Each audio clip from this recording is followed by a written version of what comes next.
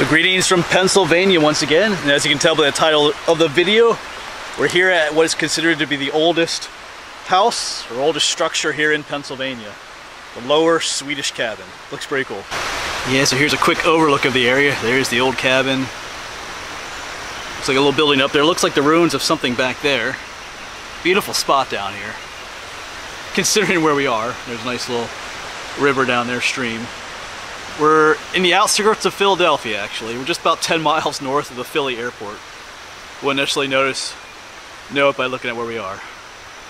Yeah, so this is in the town of Drexel Hill, just in the outskirts of Philadelphia. Yeah, getting here was a little difficult.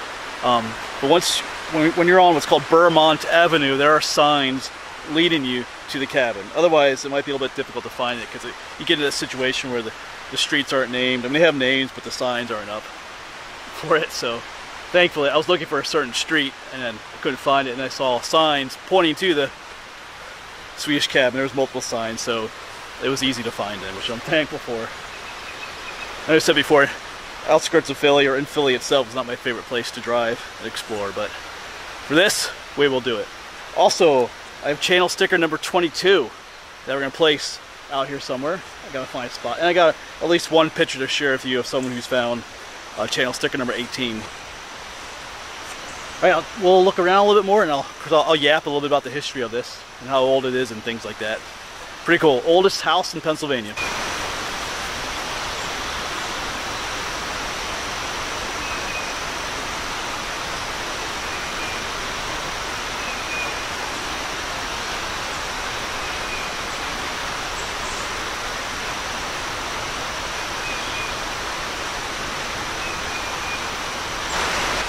Yeah, so pretty awesome place. Got the old wooden shingles, which are not original, but they've been replaced. But yeah, some restoration work was done to this place. I think folks lived here until 1937, when the place was abandoned and suffered even some vandalism. You can't really see in there a whole lot. And then in 1987, it was restored.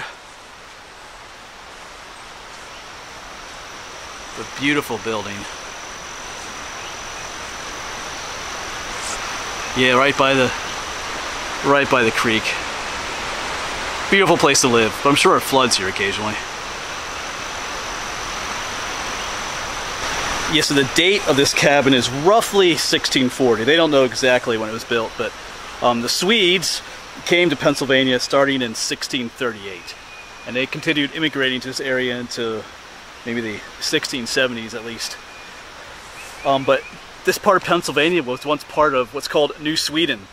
It was a colony of Sweden. It's kind of, they were the first people to actually colonize Pennsylvania on a decent scale, and it was New Sweden. There's the capital of New Sweden is not too far from here, along the Delaware River in Philadelphia. I think it's a park right now. There was like a mansion there and everything where the governor lived. Kind of an interesting history that you don't hear a whole lot about anymore these days. I always think of Pennsylvania being, started by William Penn, an English colony, but it was originally, at least down the Philly area, and this area was a colony of Sweden. So giving it a date of 1640 is kind of an estimate. It's a good estimate. And the Swedish colony, it was part of Pennsylvania, Upper Delaware, and New Jersey as well, those parts. And it was a colony from 1638 until 1655, when the Dutch took over. There was some war between the Dutch and the Swedish over in Europe, and the Swedish lost control of this area. There are actually a few little battles here or down in the state of Delaware, the town of Christiana. I think the Swedes gained control again at some point. There's a whole history to that. But eventually, even the Dutch lost control to the English. And Pennsylvania and the whole area became an English colony then. But not until the late 1670s, 1680s. I forget the exact date. Yeah, the Swedes were here first. And the Swedes are known for building log cabins. All right, let's walk around a little bit more. I gotta find a place to hide that channel sticker too. Not sure if this building up here is original. Like I said, there was some restoration done.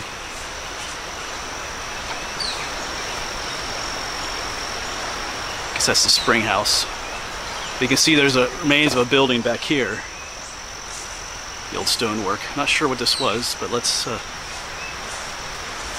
take a closer look.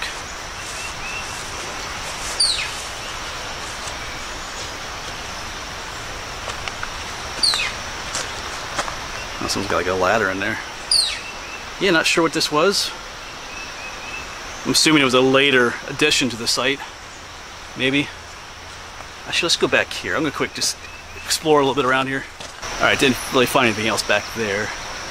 Might be a good place to hide the channel sticker.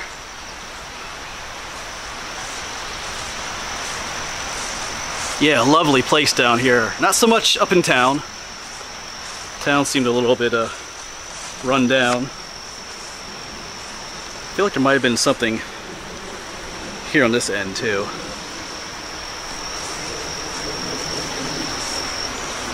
Two fireplaces in there, looks like. Yeah, I guess on Sundays you can actually come inside. Go inside this place, but not today. Let's see if we can look in over here. There's much of a glare. Not sure how much you can see in there. You can see me. Not so much inside. Let's try over here. I guess you can see a little bit of there. Looks like I got some stuff set up. Alright, so channel sticker location found. Of course, there's the cabin. Here's like a little flagpole. There's kind of information board right there. And there's some rocks. Rocks. And then kind of in front, there's some right here. There's a stack of 3 right here. Well, not really a stack, but I'm going to stick the channel sticker under this one right here. Alright, so if you want to come looking for it, right there it is, under that one. It's a little heavy, but you can pick it up. And as always with these channel stickers, if you are the one that finds it, if you could send me a picture of you finding it, of yourself or whoever's with you, I do enjoy sharing that picture later on in a future video. And speaking of which, I do need to share a picture. A channel sticker, this is number 22, but number 18 was found. That was the one I placed at the Maryland High Point, Backbone Mountain, on my trip down to West Virginia several weeks ago. So let me share that picture. I forget the guy's name. I think it was Eric. I think his name was Eric. I could be wrong. If I'm wrong, sorry. But he went up the day after I posted the video. He went up there early that morning, and he claimed it. Several other people went looking for it. So let me share that picture with you. And as of today, the filming of this video, channel sticker number 19, that video has been uploaded. That was the one I placed at the High Point of West Virginia. Today is July 2nd. I uploaded that video several days ago. So as of today, Friday, July 2nd, no one has said anything to me that they found it. Which isn't surprising. That's the furthest one away that I've placed. But this is the weekend coming up, so maybe someone will go out this weekend looking for it, hopefully. But I haven't heard from anybody yet. Maybe I will later. Alright, and of course, stickers 20 and 21 are out there too, which you'll see, which you've probably seen already. Alright, I'm gonna walk around just a little bit more, and we'll check out the creek a little bit here. And this spot is pretty cool, actually. The old cabin. I haven't said it yet, but I'll say it now. You know, I could totally live at this spot. Like I said, not so much up in town, but down here, not too bad. Yeah, so just a little slice of heaven down here, not too far from Philadelphia.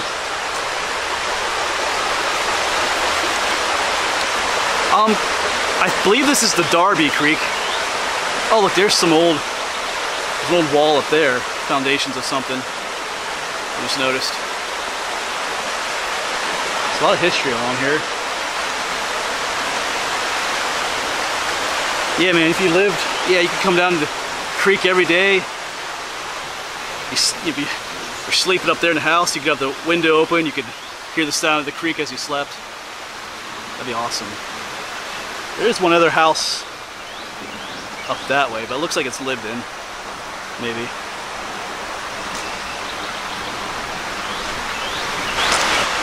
Yeah, so the road kind of continues on up this way. I think you can walk or ride your bike back here. I believe this trail has a name. I don't know what it is offhand. I just talked to a guy who was out here fishing. Yeah, I think there's a trail that goes that way. Yeah, but beautiful spot down here.